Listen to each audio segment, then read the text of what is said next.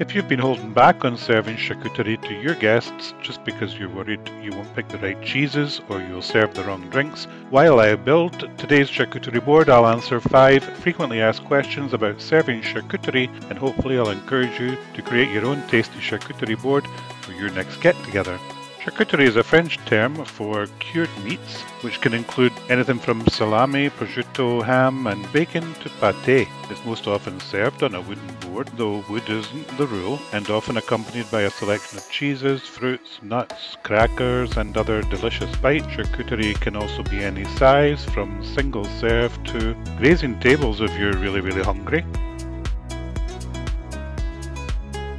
Guests love variety and choice. Don't ever feel you need to buy a special yak's milk cheese or the most expensive cured meat. When selecting your meats, just choose a few common favourites. A spicy salami maybe, a creamy prosciutto, or simply sliced hams. Those will give you a variety of flavours, colours and textures that make your snacking guests happy. As for cheeses, offer a choice of soft and hard cheeses such as brie, goat cheese, or even a flavoured cream cheese spread, perhaps chunks of whole cheddar. Gouda is a nice mild choice, while blue cheeses of course can deliver a bigger punch.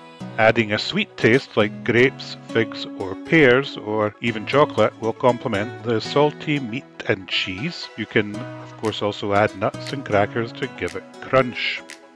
When arranging your board, start by placing the cheeses or large items first to set the stage. Then just add the meats and fruits around them. Your display will look pretty good pretty quickly. Use small bowls for wet items like olives, pickles or mustards. Of course, making your board look appetizing is important, but also think about how your guests will select and pick up the goodies. So make the snacks easy to access. Provide little spoons or forks or cheese knives. You could use small tags to label the meats and cheeses so that your guests can easily identify them. I don't.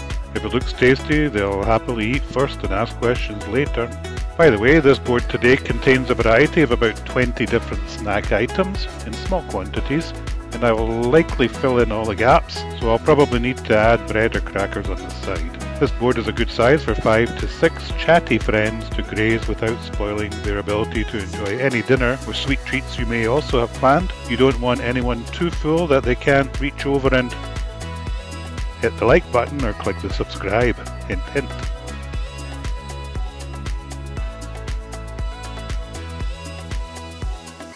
I'll presume you're not serving the royal family and it's just a friendly gathering, so when picking your wines, you don't need anything pretentious. It really just depends on your personal preference. However, you can't go wrong with a red wine such as a Pinot Noir, a Merlot or Cabernet Sauvignon. If you prefer white wine, then a Chardonnay or Sauvignon Blanc can also work. And if you want something bubbly, a sparkling wine like Prosecco or Champagne is also a great choice. Of course, another choice is sparkling water or just a nice spring water. That gives a great option and can help cleanse the palate between bites and refresh your taste buds before you dive in for more. So, like the choices on your charcuterie board, a variety of drinks to choose from will also be appreciated.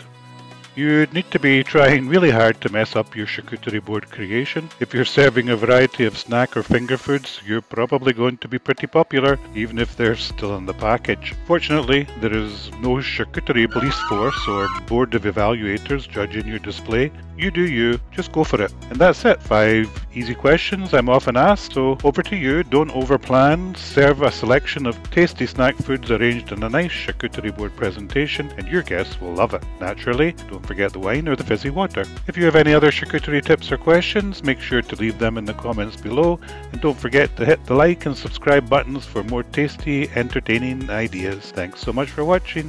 Happy snacking!